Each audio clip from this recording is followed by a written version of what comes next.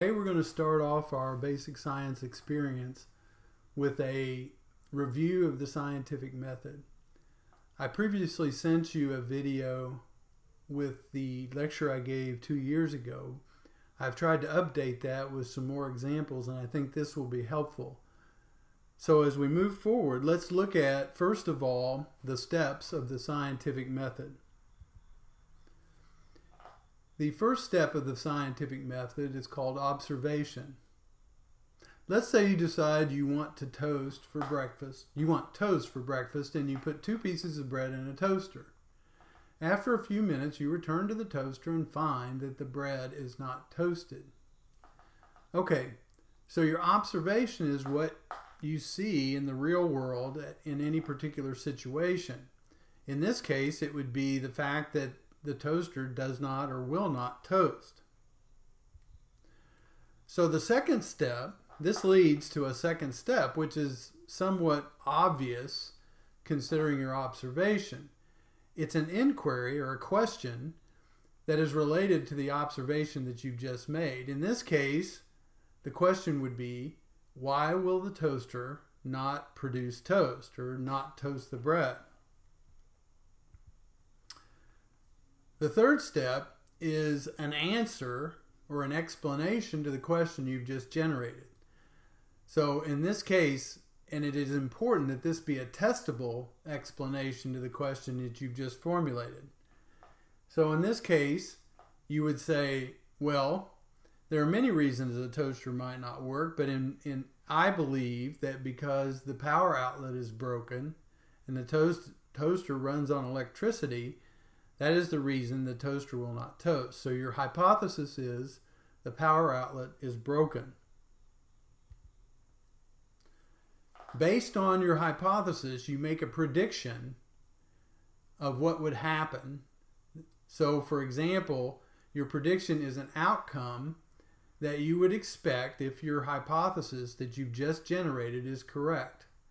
In this case, your prediction is if I plug the toaster into a different outlet, then the toaster will toast bread. So this assumes obviously that you had the toaster plugged in the first place. For example, you could have said, if you noticed that it wasn't plugged in, your prediction might be, well, I need to plug this thing in. But if it's plugged in the wall and everything looks right, then your prediction is, well, let me try a different outlet because this runs on electricity, and so I'm going to try a different outlet. So the prediction you make is I plug the toaster into a different outlet and the toaster will toast bread. The next step is to test the prediction that you've just made.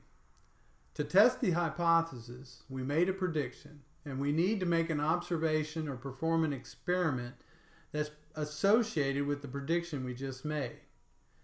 So for example, you might try to toast the toaster into a different outlet and try to toast your bread again. What you are trying to do is to either confirm your hypothesis or refute your hypothesis. If it works out, then you will accept your hypothesis and the answer will be made.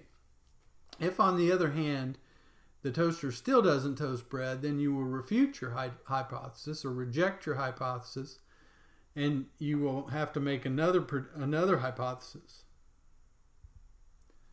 If the toaster toasts bread, you come to a conclusion. The conclusion is a statement as to whether you are going to either accept or deny the hypothesis based on the outcome of your experiment.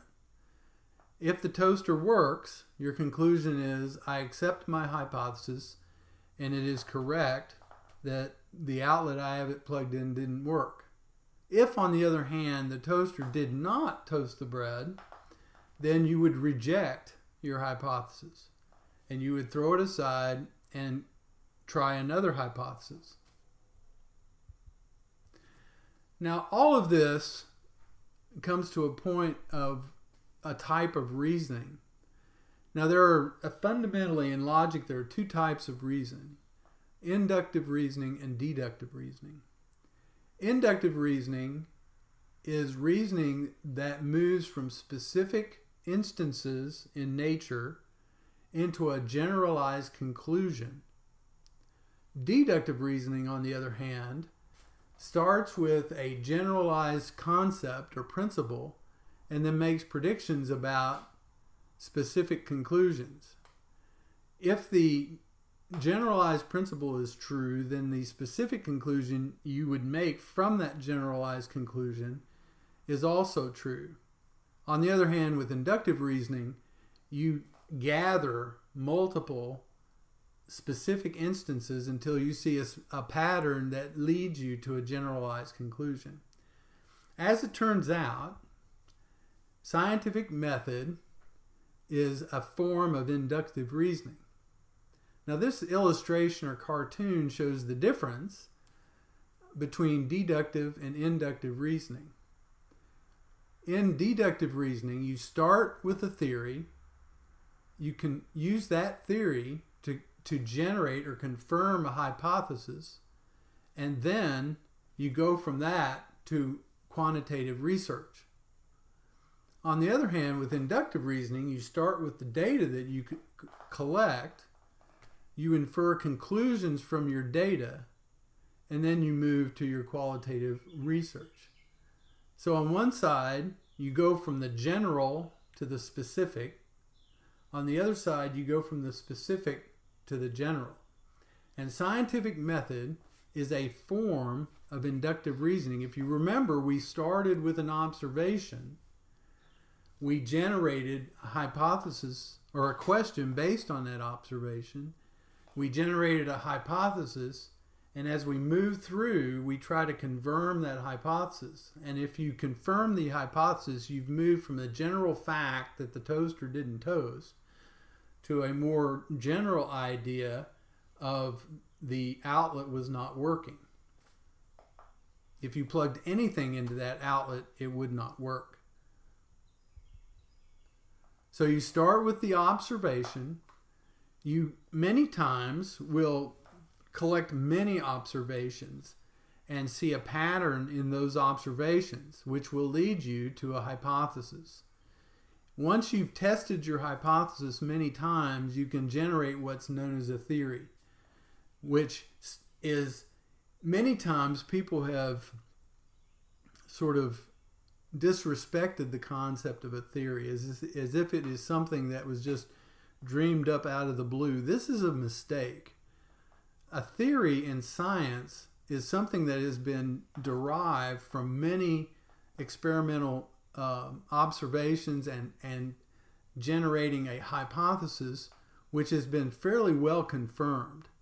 And so to disrespect in some way a theory because it's called a theory is incorrect in science. For example, it is a mistake. Well, I don't believe in evolution the way that it's presented in the secular sciences. It's a mistake to emphasize the fact that it's the, quote, theory, end quotes, of evolution. It is a theory, but it is also backed up by a considerable amount of scientific data. And so saying that it's a theory and trying to disregard it because it's a theory is a real mistake. Now, there are some weaknesses to induction. The first of those weaknesses, or several of those weaknesses, can be seen here. Now, this is one form of induction, okay, making several observations and then drawing a conclusion from that. So, for example, in this example, you observed that a bee stung you, and it was an hymenopteron. A wasp stung you, and it was also a hymenopteron. And a fire ant stung you, and it indeed is a hymenopteron. So you've made 3 observations, and your conclusion from those 3 observations are that all hymenopterans have stingers. Now, the problem with induction, and you might already see this problem, is the fact that you look at some specific situations, but you have not reviewed every possible situation. So your general conclusion may be flawed from a lack of extensive enough testing. Now, the other one comes from the idea that there's a basic assumption in the inductive reasoning, and that is the fact that if you observe something occurring several times in a row, then it will occur again in the same way, in the same manner in the future. And you cannot actually know that. And this is one of the things that was brought out by several philosophers, in that you can't know the future, and multiple general or multiple specific observations, even if they always occur the same way, does not ensure that the next observation will go the same way. That being said, however, because we live in a universe with a God who is reliable and predictable, we can use this kind of reasoning, and that's part of the reason that it's important to live in a universe where there is a God, because the only way that you can break the laws that God has established is to say that there is no God, and then that nature is fickle. And that's why inductive reasoning in some respects requires a God who is predictable. So let's move on.